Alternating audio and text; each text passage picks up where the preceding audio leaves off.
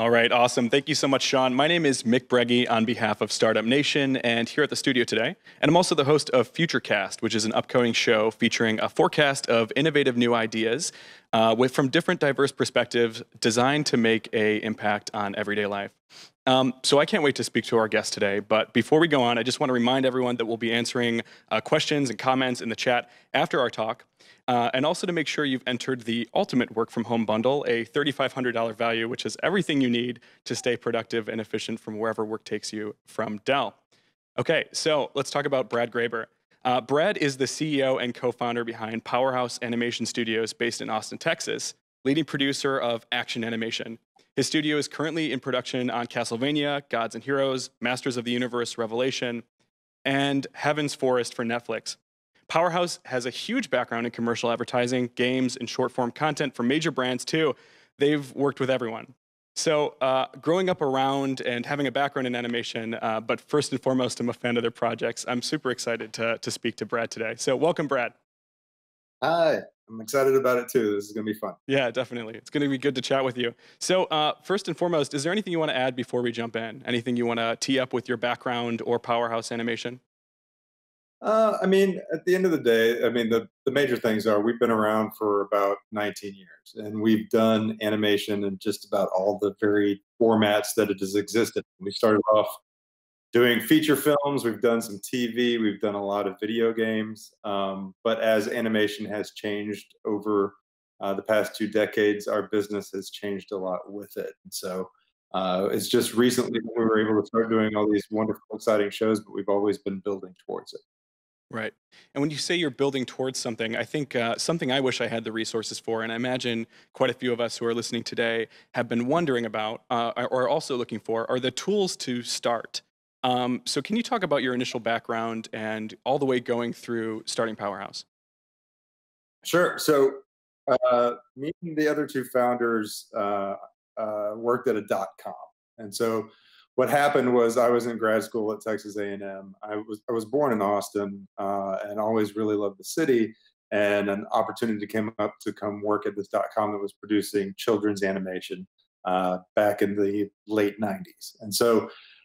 They hired a whole bunch of animators from all over the place, and we were producing short animated content online for kids that was using the Flash-based platform at the time. And so we all came and worked together. Everybody was still working on paper, and we were still doing animation in a very traditional way. But the .com went the way of the rest of the .coms, and ended up collapsing. And myself and a couple of the other animators uh, didn't want to leave Austin. We really loved the city and loved what it was all about. So we started Powerhouse in the building while they still were, waiting to sublease the space for the .com, and and built Powerhouse out of that. Wow. So, something we've had a chance to talk about before, which is kind of what the experience you're describing right now, is that animation and working in a creative industry is never really a straight line from A to B. It's always a little bit all over the place, and it's constant evolution and iteration. So, what do you wish you had known when you're kind of in that intermediary phase and you're making these transitions? What do you wish you had known about starting Powerhouse, and what would be some useful tools for you to know during that time?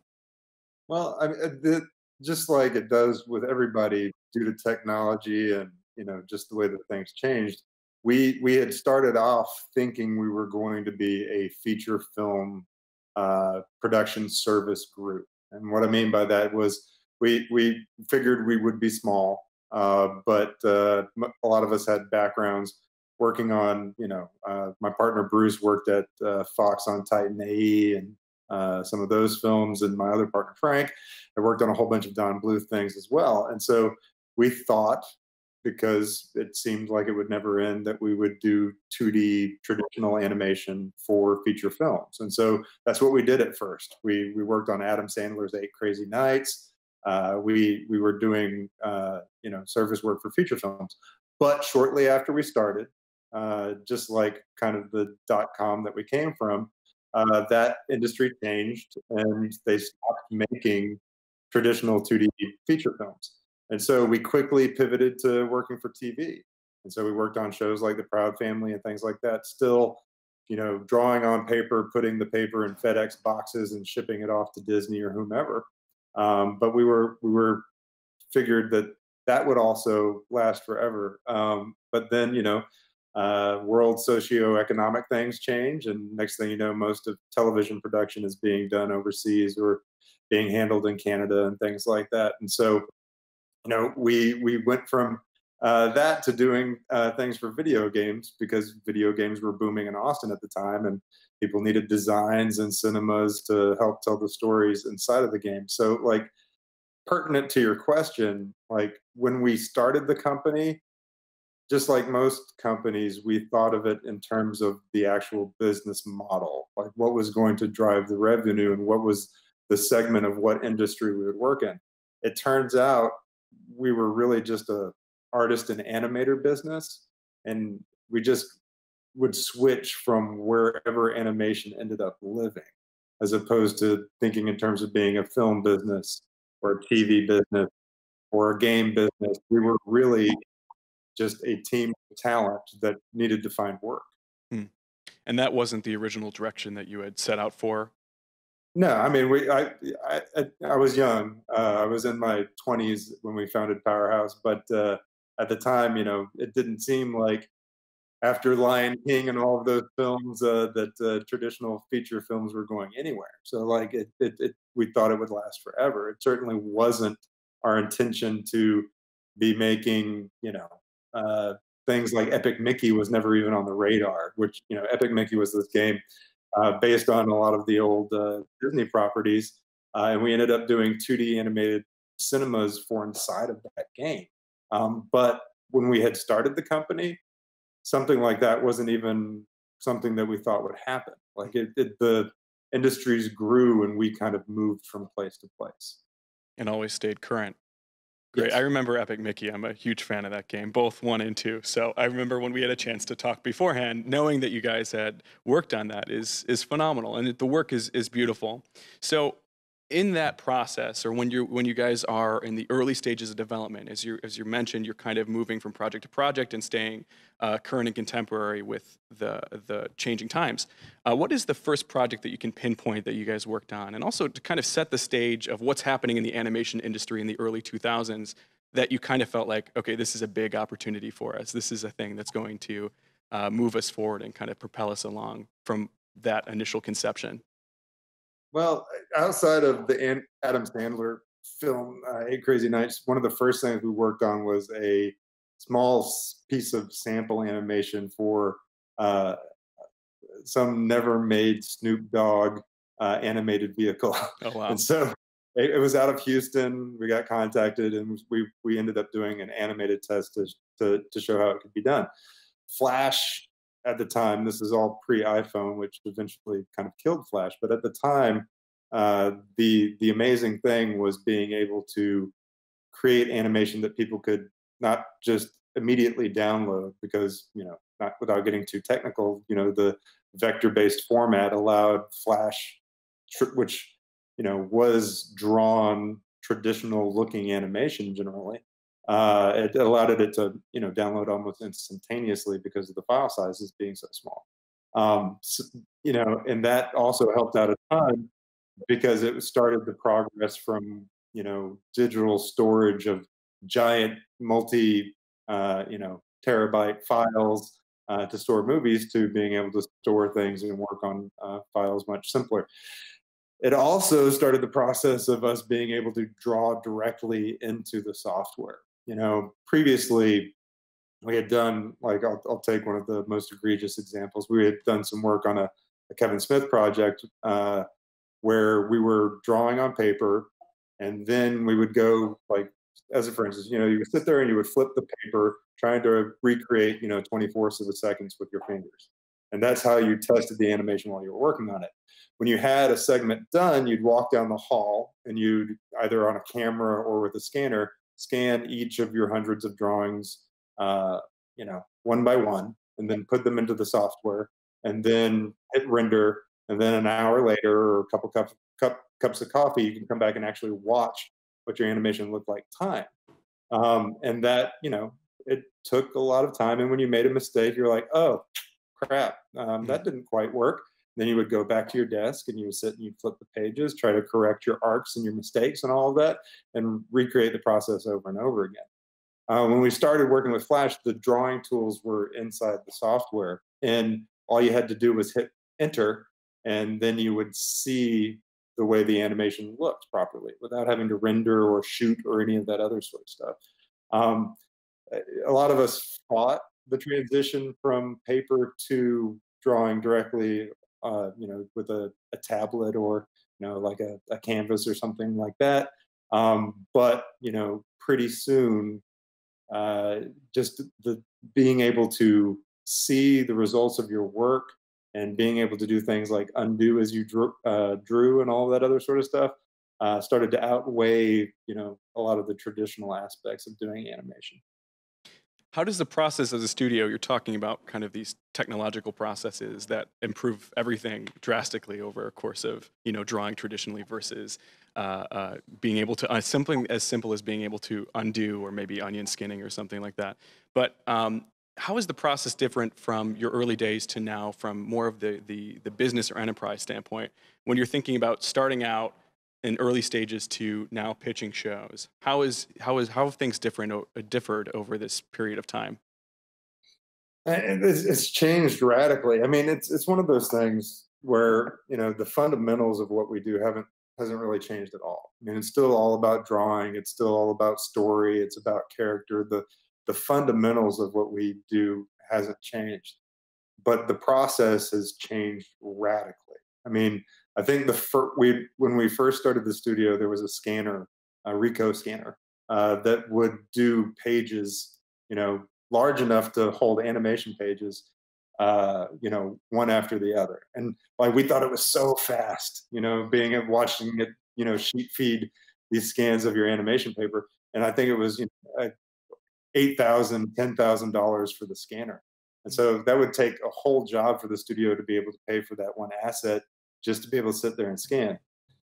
And then, we started hiring younger and younger artists as we grew older as a company and as ourselves. And what ends up happening is they grow up inside of the technology as opposed to, the way that you came up. Like, as a for instance, Powerhouse used to host regular figure drawing sessions because the best way to learn how to draw, especially for animation, is through anatomy study.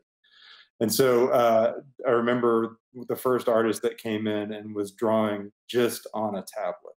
They had one of the older draw directly on the screen sort of surface type things, and just how strange that seemed to the rest of us. And then years later, you go back and think about it, and there's hardly anybody in our studio that still draws with traditional media. Like, it's mainly directly onto a screen, through something like a canvas. And the computers are powerful enough now to where when we first started, it would like I said, it would take hours to render and just to see the work that you're doing. And now it's all just instantaneous. You are able to quickly correct acting and action and all of that other sort of stuff and see it as soon as you're done drawing it, which gives directors more time to think about things. It gives them more time to make things better. I mean, it just, outside of just the reduction in cost and the improvement in the technology, creatively, it just makes a massive difference, because so much of the time that would be wasted on rendering and other processes, as that speeds up, now gives creative people more time to consider things, try alternatives, experiment when they wouldn't have had to in the past while they were waiting for something to take 3 or 4 days to render. Right. And, something that you mentioned was the young people coming into your studio were kind of influencing this change in direction a little bit as well, alongside you guys, in the sense that they were drawing on tablets or something where this medium is traditionally so rooted in hand drawn. So you said before that the team is kind of what drives a creative business. So how do you align the right people, and how do you find these people who are going to bring in this innovative technology, or at least understand it enough to push your business forward? Yeah, it's a portfolio based business. I mean, at the end of the day, we put out calls. Luckily, we're in a good spot right now. Animation is one of those things that can still be produced in a work from home type environment. And so when we are looking for folks, currently there's a lot of people that are available and can apply and all of that other sort of stuff. But it is straight about the work. Before we look at a resume, before we think about education background, before we consider that stuff, it's the ability to draw, the ability to, emote through characters, all of that other sort of stuff that's really what matters the most. Like, the educational background and even some of the technology background, because we could teach people how to, what keys to use to work inside of software. But at the end of the day, the 10,000 Malcolm Gladwell hours that it takes to learn how to not just draw, but to draw in motion is something that you have to have coming in the door. And so, our people are constantly reviewing portfolios on a very, very regular basis, trying to find the talent that can do what we want to do. On top of that, though, we are fortunate in that we do a lot of action-based stuff, and we're one of the few studios in America that does. And there's lots of young people who've grown up watching anime and have a predilection to wanting to work on action-based series. And so we have lots of folks constantly applying to the studio.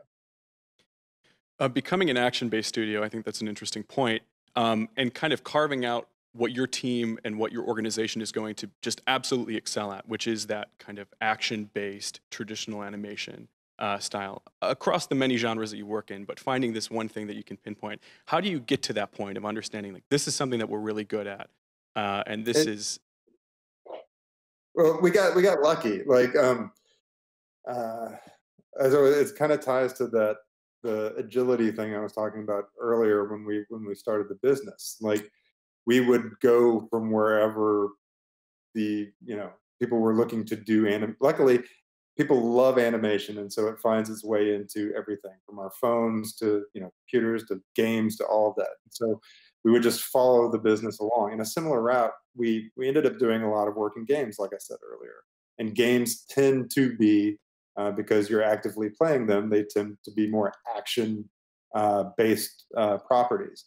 And so not only were we able to get our feet wet in a genre that wasn't being explored terribly in other traditional animation studios, but the people we were hiring, the younger, more talented than the old guard folks that were coming in the door, like I said, they grew up watching different media. I grew up watching Disney films and Looney Tunes. They grew up watching Dragon Ball Z and Miyazaki films. And so it's kind of where they lent. And then just like any other business, when you're good at something, people want it more. And so what happened was, extremely talented people like Sam Dietz, who's the director of Castlevania at our studio, was able to show in a few smaller projects, music videos, video game cinemas, just this amazing ability to do action. And then when people found out that's something we could do that others couldn't do, then we got more demand for it. As we got more demand for it, we had to seek out artists that could do it as well. And then the studio grew from that. Like it's a fancy way of saying supply and demand. Mm-hmm. It's a cornerstone of anybody's entrepreneurial business. But sometimes you don't know that's what your business is going to be amazing at when you first start it. It takes, in our case, 15 years before we found that perfect sweet spot that really allowed us to grow. Do you recommend early creative studios that are starting out to kind of identify and carve out that niche, or find that aesthetic that they're really powerful in, or be more aligned to kind of the jack of all trades perspective? Well, when we were first hiring, because of the type of work that we did, commercials and things like that, it was more beneficial to have people who had a little bit of a jack of all trades sort of experience, because we didn't know necessarily when we were smaller where, what the next job that came in the door would be. Mhm. Like, and it might be more motion graphics, and so you needed a little bit of After Effects if you were going to hang around. And so definitely in the early days, there was a little bit of that, but like, I don't know, I'm a martial arts guy, and so like there's a bit of the kind of practice leads you to doing what you're best at. And so the more we did of certain things, the better we got out of it. And now we're in a studio where when you are a storyboard artist, you're just doing storyboards. When you are an animator, you're just doing animation. So there's kind of a little bit, you have to grow into the specificity of it, it seems, but um, there's a little bit of both. How do you stay current as a organization and juggling these different competencies of your people? It's a great question. You have to watch a lot. So, like, everybody, even though you watch animation all day, I do try to stay on top of, a lot of the stuff that's out there, not just in the States, but internationally. There's a lot of amazing animation stuff going on in France right now. And then, of course, in Japan and a whole bunch of other markets. So, yeah, you try to keep your finger on the pulse and watch all of that. And, luckily, uh, when you're a studio that's also pitching television concepts, that helps you stay current a lot because you hear what people are looking for, you see the things that are doing well, and even though animation is a incredibly laborious, time-intensive process, where when you start something, it's not for a couple of years until it's going to be out in the public, so you really have to stay on top of that because there's an extreme danger in our business that if you do get behind that, since it takes so long to make things, that you'll be incredibly behind by the time what you're working on gets out to market. Mm. So we try to push the boundaries of that a little bit. Right now, Castlevania, in my opinion, is one of the first shows that really broke the mold of being able to do adult content and animated pieces that hit the mainstream. Mhm. Uh, Up until just as recently as a few years ago, we were constantly being told that unless it was supported by a toy or was for a certain demographic of kids, that nothing would be successful. And so, you kind of have to go against some of that from time to time and like trust your own gut as to what will be successful and push on that again just because it does take so long for what we make to go out to the marketplace. Right. And in trusting your gut and leading your team, how do you guys evolve to the place where you are pitching your own shows, where you can identify animation concepts and go like, this is a direction that we believe we should head in, and this will be a successful product? You really just, in my case, I tried my best to listen to the staff. I mean, we're very lucky in that the studio is very young. Like 80% of Powerhouse is millennial, and 50% of it is women. And we have a very diverse, very young, for lack of a better way to put it, studio. And so I watch, what they're talking about, what shows they're enjoying, what music videos and other animators are, you know, pushing them, and all of that other sort of stuff. So, you can't get stuck in wanting to make the same sort of pet project that you've always wanted to work on. You have to listen to what the younger audience is looking for because that's what's going to eventually serve your product. That's great. I think the diversity of perspective there is really key as well into understanding different types of, and especially in a creative medium, different perspectives go into different types of creative resources. And so it's really good to hear you say that, you're listening to your people. I think that's absolutely a major tenet to building out the studio to the way that you have. Um, Well, and at the end of the day, just to add to that, it's you also got to make sure that it's stuff that's going to inspire them creatively. I mean, mhm, if you're not listening and you just end up taking whatever job comes in the door, the work is going to suffer. It has to be something that not just they enjoy watching, but they're going to be watching it over and over and over again at 24ths of a second. If they're not engaged in the material, you'll get something that's subpar. Right. So what's the balance between trusting your gut and or following a curve or even listening to your people? Well, I mean, that's a good question, and I don't know that I 100% know the answer because it changes so much. I mean, and it kind of goes back to that theme that I was talking about when we started the business. Like things radically change very, very quickly. Like, one in 1 6-month period, you might be talking to a network or a streamer that's looking for, something pretty specific. They're looking to counter what the competition is offering. They're looking for something that replicates a pattern that another show replicated.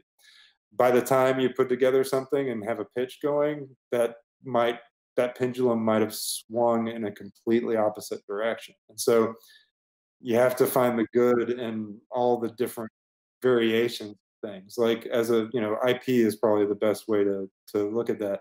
There's this IP pendulum where people are looking for either something that's based on a familiar IP so that they can bring an audience to it before it actually even gets out of the gate, to creating original content.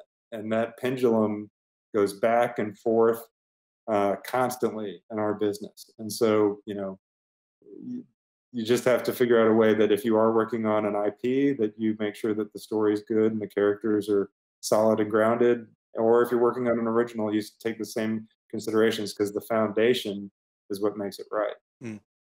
So has there been a project, even if it's IP driven, that you feel has nailed the middle ground that kind of speaks to your own voice, speaks to the studio's perspective, and is something that you're just immensely proud of? I'm I'm I'm immensely both proud of Castlevania and another show that we worked on, Seis Manos. I'm very proud of what's happening on the He-Man show right now. Mm. Unfortunately, I can't talk a lot about it, or a Mattel tranquilizer dart will hit me in the neck. But the Castlevania, I think, you know, through the Dietz brothers at our studio who worked on it, they were mega fans of the property. They played the games. It was them. They encouraged us to pursue it. Like Sam had been working at the studio for quite some time. He heard through the internet that there was a potential that somebody was working on a Castlevania animated series, and it was the one thing he ran down the hall and was like, "Please find who's doing this, where it's at, and let's go out and pitch ourselves to do it." And I think they tonally have the perfect voice. They respect the IP. They want to make a show for an audience like them, and so that really works out. On the flip side of that, Seis Manos is our completely original grindhouse 70s kung fu mashup, which speaks to a lot of my personal interests. And I think that show turned out fantastic, and really proud of what it is out there. Plus, it was, set in Mexico, and yeah, really had a nice cast and all of that. And it kind of, as a studio that was based in Texas, it was a real good fit for us as a group. Mhm. So you're working on two different projects. One is IP that might be brought to you from a external third party, and one that you guys can kind of come up with yourself in house. Yeah. How do you find a balance between these types of projects? Do you prioritize things that have your own voice, or are you more focused on, a Netflix property? I mean, at the end of the day, like, it's a great question. It really is about what the bones of the story are. Like, I see things that are based on great IP, but sometimes they are just a rehashing or a retelling, and there's not a great character-driven story behind them. On the flip side of that, there are passion projects that become so much of a passion project that you lose sight of just telling a good story there too. And so it really is, I hate to say it, but it's kind of like that elevator pitch synopsis. Like that, when you first see that, whether it's an IP or it's not an IP, does it have something new to say? Does it have something that hasn't been played with before that would give you a chance to really push the envelope? And is it just a good character driven story? And that is, whether it's He-Man, Castlevania, or something original, those things are independent of that. It's, it's what the writing team and the creators put into it that determine that, as opposed to whether it's an IP or an original. Right. So something I thought of that I feel like there has to be a number of creative studios who are in this beginning phase, or maybe budding animation studios who are listening Mhm. and going, "Oh my gosh, I have to balance amazing visuals, cutting edge visuals, amazing storytelling, fantastic writing in that regard, nail the production, and try to continue to shop my studio around to get other projects." So when you're in that early phase before you can become a powerhouse, what do you have to be doing? That's a great question. And not only are you doing all of those things, but you're also literally creating life out of nothingness. Yeah. At the end of the day, your job is there's a blank canvas and you're making drawings feel like people and make people relate to, scribbles on a piece of paper or on a tablet, however you want Yeah. to look at it. I mean, it's the most, and that's the attracting thing. It's the most incredible thing in the world to see, people relate to characters and believe in them that are just a sequence of drawings. I mean, and it's kind of the addictive thing that once you're in animation, it's really difficult to leave because it's magic. But with all of this business, with all of this, sort of stuff piled up on top of it, and the best thing that I can recommend is animation is a team sport. Like it takes a lot of people to do animation. A lot of people coming in will want to be the writer and the creator and the musician and the animator and want to do it all themselves and take the best scenes and all that other sort of stuff. But if you do that, it will take you forever to produce anything. And be honest, by the time you're done with the amount of time it took you to do, you're going to be better at the end of it than you were at the beginning. And then it's going to feel less than. And so like my best advice is to, find other talent. Find the people that are better at things that you do, and let them do those things. I'm a big believer in even though you might have feedback on the music, you let the composer compose. Even though you might have feedback on the storyboards, you let the storyboard artists do their job. Mhm. You there's a reason you're hiring super talented people to do the specific job you're hiring them for. And you should trust them, give them some space to be creative, watch and give notes, all of that other sort of stuff. But let people who are better at you do that stuff as opposed to trying to weigh in and take over everything. In wrangling your group of really creative people and talent at your studio, how has the pandemic affected your process, if any? I mean, it's affected us a lot. I mean, though not a deadline has really shifted on any of our projects at the end of the day, animation is something that can be done at home. It does, affect the way that we work as a studio. The animators have a lot more time to work on drawing without interruption, so that they're definitely kind of enjoying a little bit of the experience. But for producers and other people working on it, it is difficult not being around everybody and getting to see the magic happen every day while you're trying to dissect line item spreadsheets and things like that. But the technology, just like the way that I'm speaking to you guys now, is incredible. We're having Zoom meetings and we're sharing animatics and things like that online that we could all look at and give notes on. So it's changed things, and I'm not going to say it happens without difficulty, but for the most part, things are still firing on all cylinders. The one good part about it is being a Texas-based studio. We were living in a time where I would have to fly out to LA, quarterly, maybe twice a quarter to go out and have meetings and pitch and all of that. And this has shown, that you can pitch a show remotely. You can do a lot of stuff, which I hope will open doors for animators in Detroit and animation studios in Austin and people all over the world to be able to do things from different places that have creatives that maybe can't leave or Mhm. have the ability to try something new. So like I'm hopeful that it's, even though there's some definite frustrations and speed bumps with it, that it's kind of breaking down some of the norms that were barriers to places outside of New York or Los Angeles into the market.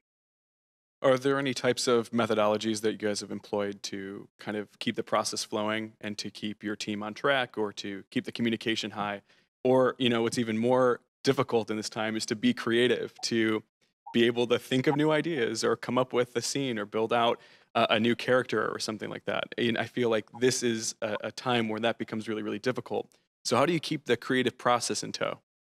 Well, it's a great question and something that we're dealing with in real time. So one thing that we found, especially over the past few weeks, is like there's a lot of anxiety and there's a lot of stress. And truth is, I heard this from someone else, but it was a really good quote. Like, as opposed to working from home, sometimes it feels like you're living from work. Mm. And so, we're encouraging our people to make sure that they are taking breaks, that they're getting away from it, they're clearing the mind space and not just completely living with it scene to scene to scene.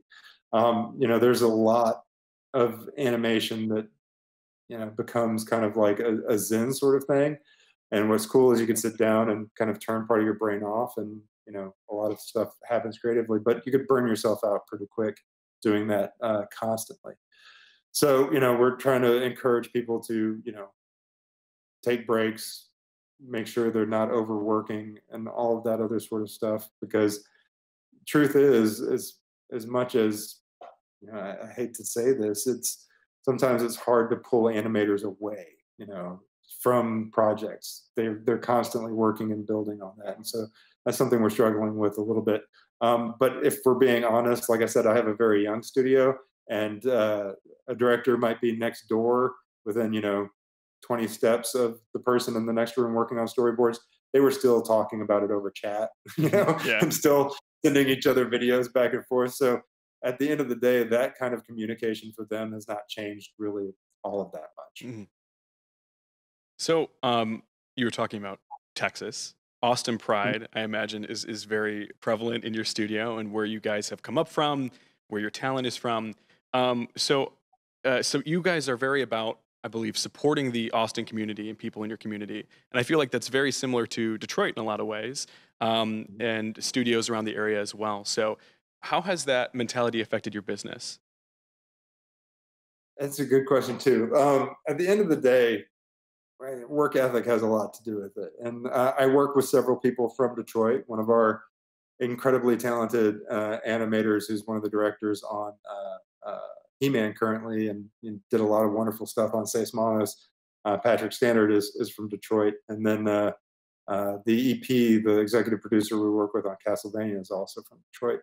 And there's kind of a similar spirit of work ethic, I think, in parts of Texas and parts of Detroit. So, I think I was joking with somebody when we were talking about the Startup Nation thing the other day. It's like you can't outwork somebody from Detroit. Like Right. once they see that you're trying to work harder, they're going to Just work amp it up a little harder. bit. And Right. there's a similar mentality, I think, in trying to prove uh, that you can do that work from Austin as well. I mean, Austin's always been the film community. It's always been an artist hub, but there's a little bit of a chip on the shoulder about folks from LA and other parts of the world that we want to prove that we could do the same caliber, if not better, that can be done anywhere. And so that has a lot to do with it. Austin is a very unique city inside of Texas. It's not much like the rest of the state. It has kind of hippie roots and all of that other sort of stuff. So it's a great place for art and film to happen. And so it's always been a source of pride with us, and we love working with companies like Dell, because they're local too. They started off in the same place that we started off with, and we feel the same way about working with other studios like Rooster Teeth and other creators and things like that in the Austin area, because we want to make sure that we are promoting that sense of community so that it will grow. Because in film, especially, the more post studios we have, the more recording houses, which don't just service Powerhouse, but service a whole bunch of other businesses, the better. So working with people in the community definitely long run helps your business. In building up the animation community in Austin, do you feel, I know you kind of mentioned it there, that best animation can happen from anywhere? It doesn't have to be specific to LA or Toronto or any major animation hub, but just anywhere. Is that the case now?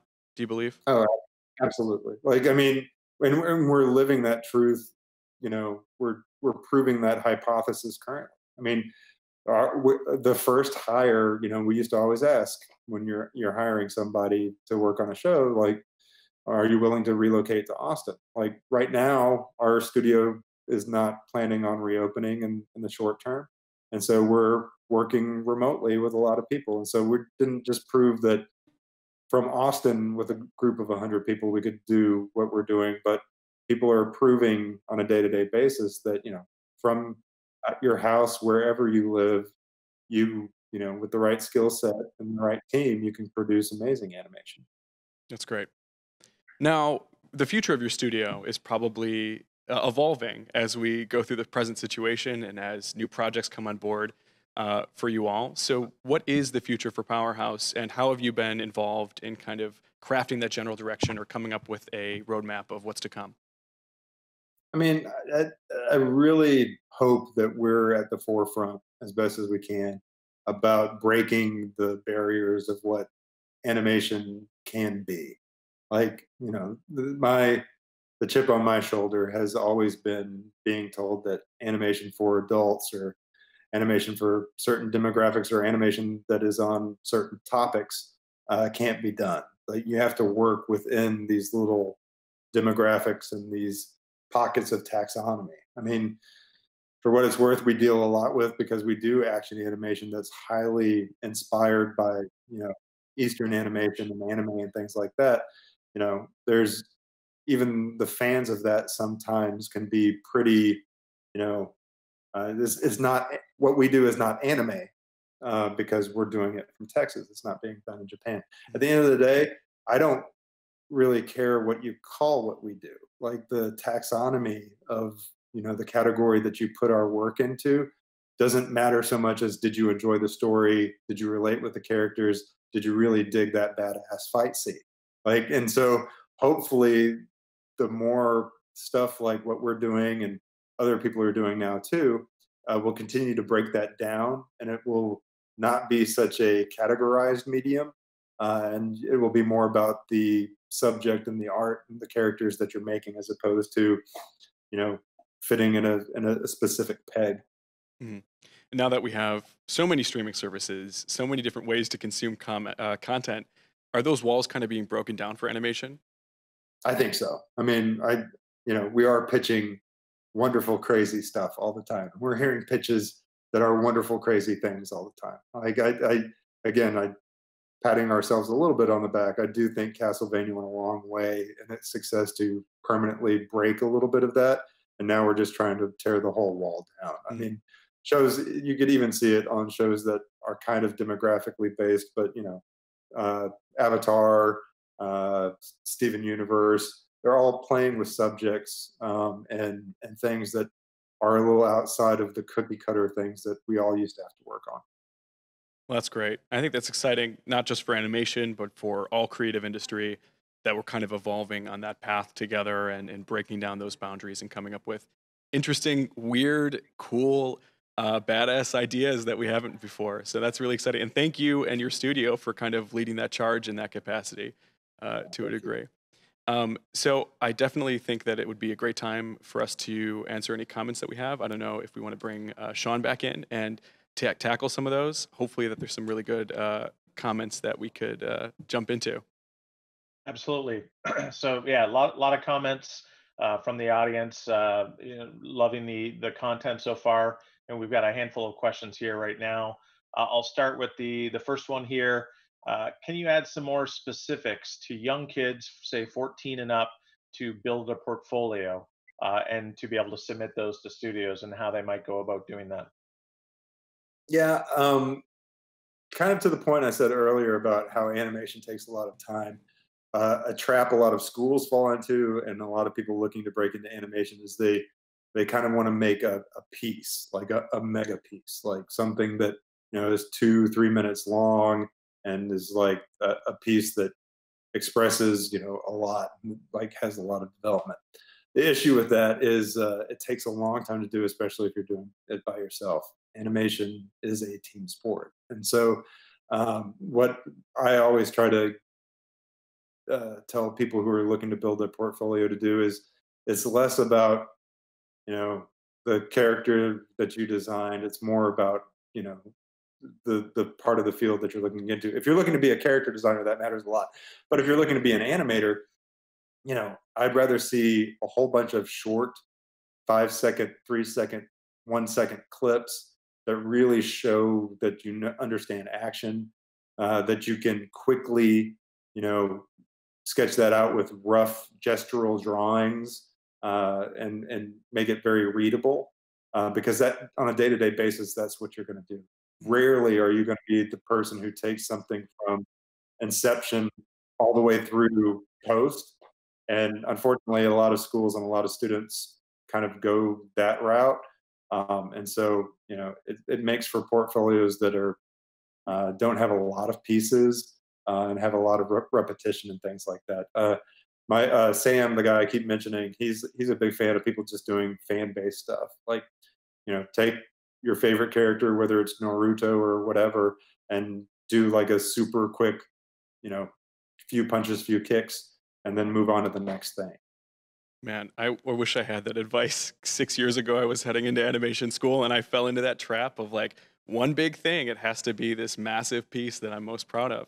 And instead, I wish I would have iterated. We all did. I mean, I wish I had that same advice 20 years ago too. So I mean, it's one of those things where, unfortunately, a student in an art is a student, and so by the time they've gone through the process of making something like that, that's when they learn all the stuff that they would want to redo.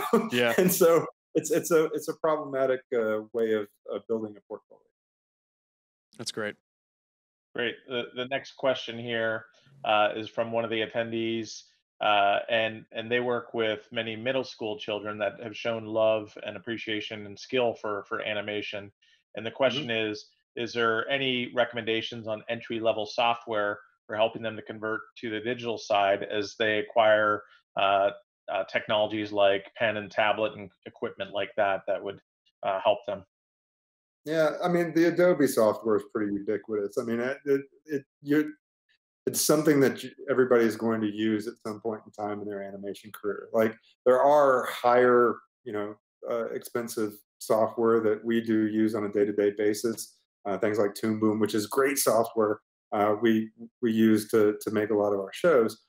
But when someone's just coming in, those student Adobe packages that allow you to play and animate, where you can rough something and hit enter and watch it go without the camera, like I talked about in the other speech. So that's a really great way to learn and start off with the fundamentals: bouncing balls, flour sacks, all that stuff that you see in the old Disney animation books. You can still play with in that software and do it quickly and learn a lot. And then, because of those packages, especially the student ones, then if you wanted to dabble and see if you fall in love with compositing or other parts of the process, backgrounds, we do most of ours in Adobe Photoshop. So, like, that there's just so much material on how to learn the software out there that it allows you to concentrate less on the software and more on the fundamentals, which is what students should be doing. Brett, do you have any other material that might be helpful aside from picking up software, movies, books, anything like that that would kind of guide someone who wants to get into animation? Well, I mean, I even though animation has changed quite a lot of the original books for animation, they still have the same value that they had, because again, it's about the fundamentals. I'm a big fan of the Richard Williams books. He was an amazing animator, and he's got some that are online, and you could watch, actual videos of his on how to do things like the bouncing ball and the flower sack and walk cycles and things like that.